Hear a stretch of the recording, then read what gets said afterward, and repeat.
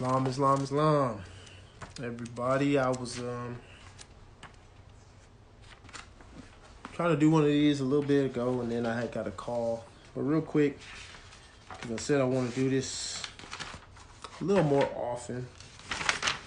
Let's use these opportunities and this platform just to put the frequency out there, man, of the prophet. That's his message is what this movement is about. Prophet Noble Drew Ali. Okay? El-Haj Sharif Abdul Ali. His message is what this is about.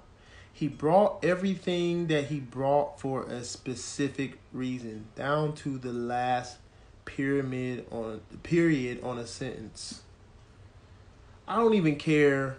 It's so high level, like, even if you read through one of his readings or something, and let's just say something was misspelled or it just the wording of it was like, huh?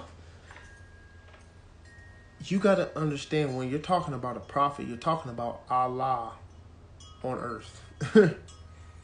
So even that little maybe miscue, grammatical error might have a psychological effect that you need to open up a channel in your nervous system, in your mind, okay?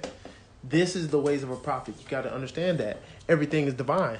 You are God yourself. You are Allah, and man is one too. So when you attune and you're in your moments of entombment, and your higher self is in charge, you're doing the same thing. You're letting Allah spill from you. The difference between us and a prophet is that the prophet has went through the processes for a secure and constant connection to usher in and save nations from the wrath of Allah. We'll put it like that, right?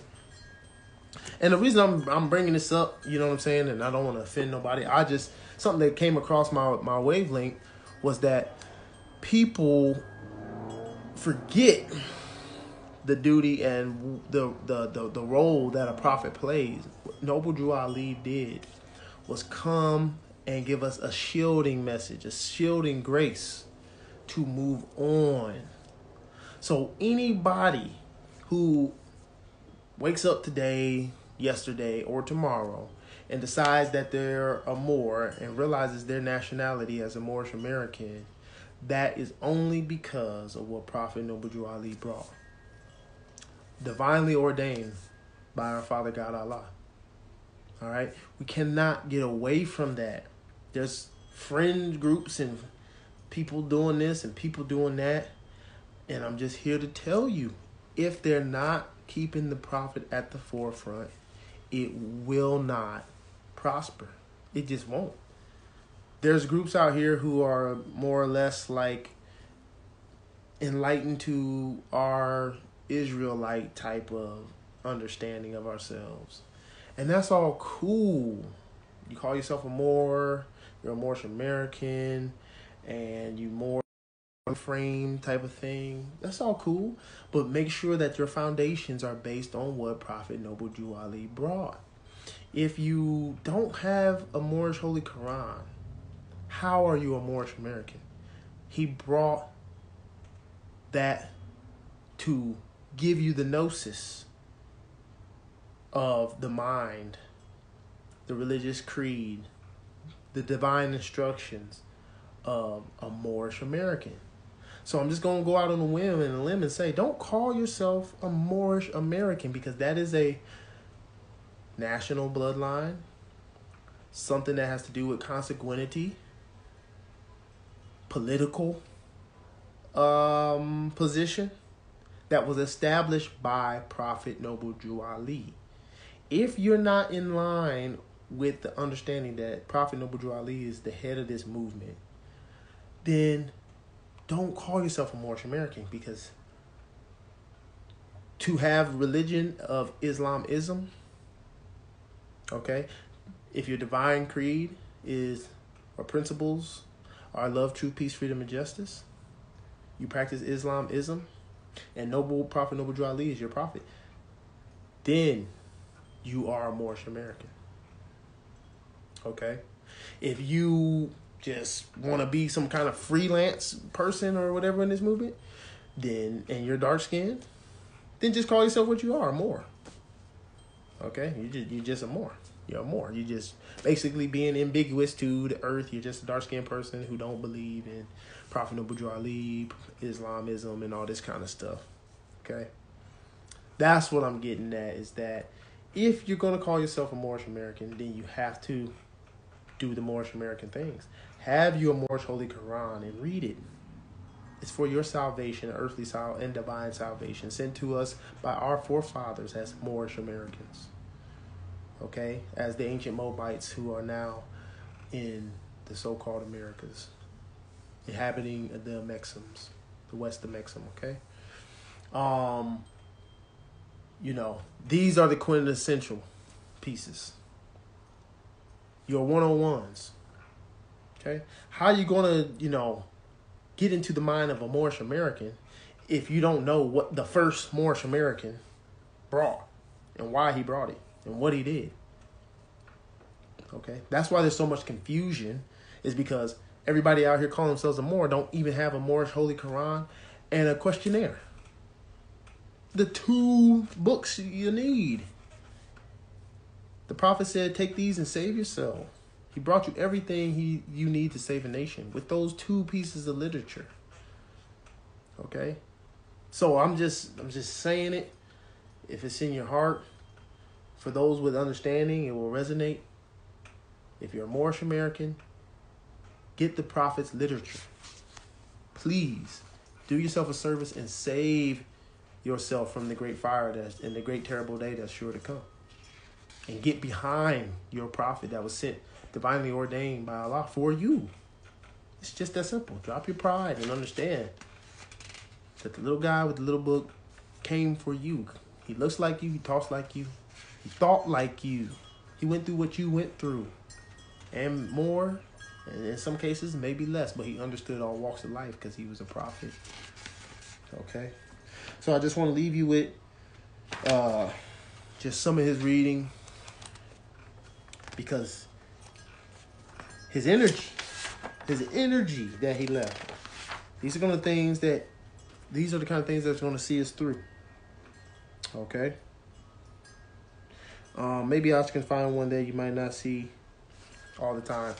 He left this one to the members of the Moorish Science Temple of America, because you are the Moorish Science Temple of America. It's not a building with a red building with a big green star. The Moorish Science Temple of America. The Moorish Science Temple of America are the Moorish Americans.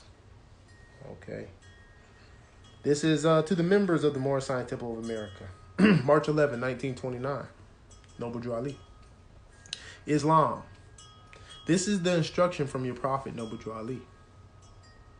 Be faithful unto your forefathers' divine and national creed, that you will be blessed for your good deeds. That you sow in the flesh. Do the works now, and you'll be paid in the hereafter. Be honest here, and you'll be wise in the next, right? Allah is the one that judges the world, and his judgment is now on. But the weak comprehend it not. The end of time is drawing near. So says Allah to his divine prophet, I, Noble Ali. And that is why many hearts have been turned to stone, and many have eyes to see, but cannot see. Ears to hear, but cannot hear, lest they would be confounded of their sins. These are the trying hours now, dear Moors. It's 1929, so what time do you think it is now? And every evil spirit is moving, and they are trying every weak mind to overthrow and drag out the true foundation that has been laid, and to cause confusion in the minds of the ones that do believe.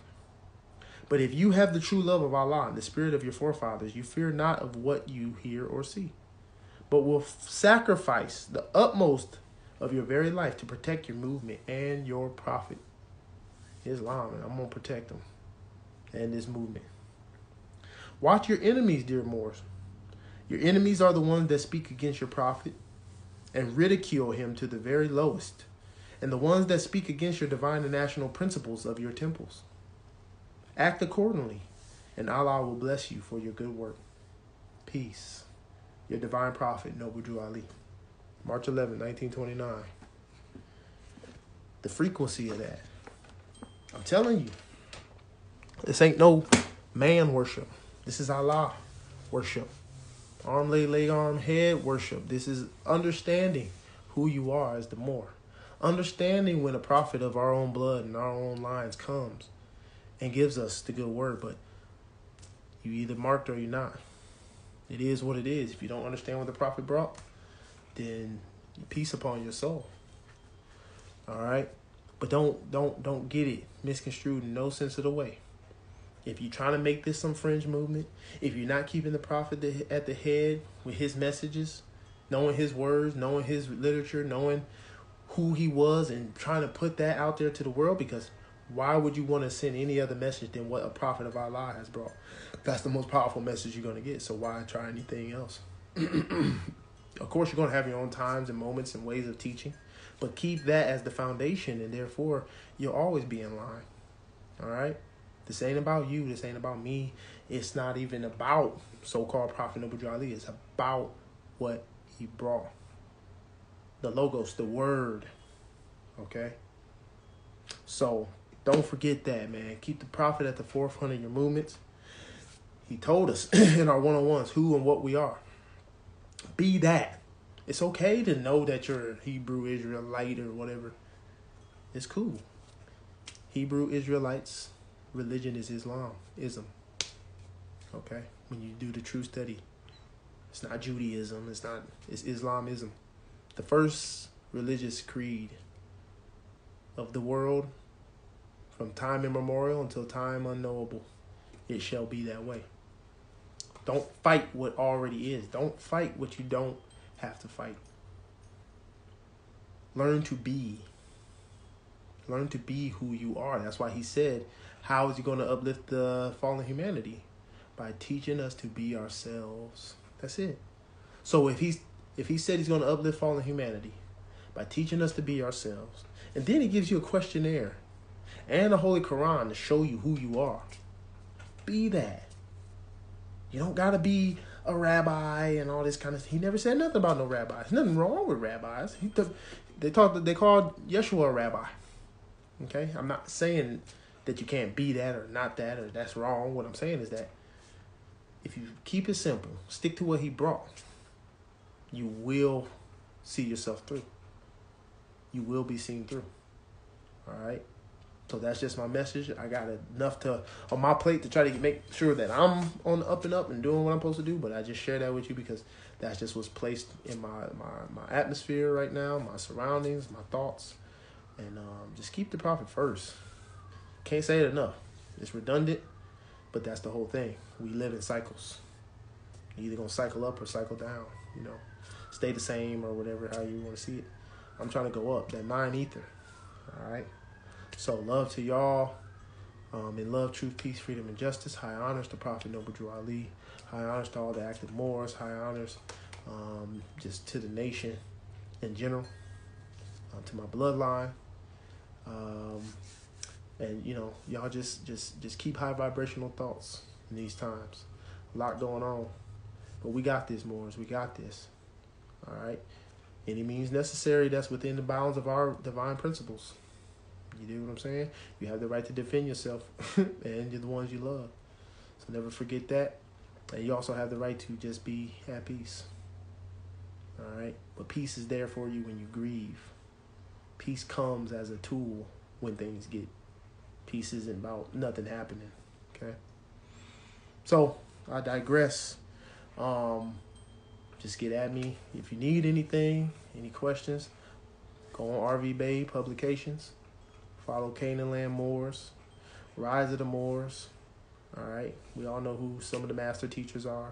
But these are the kind of guys that I rock with because I understand that it's like when you know people who get it, then you got to promote the people who get it. They get it. They get it. Okay? We get it.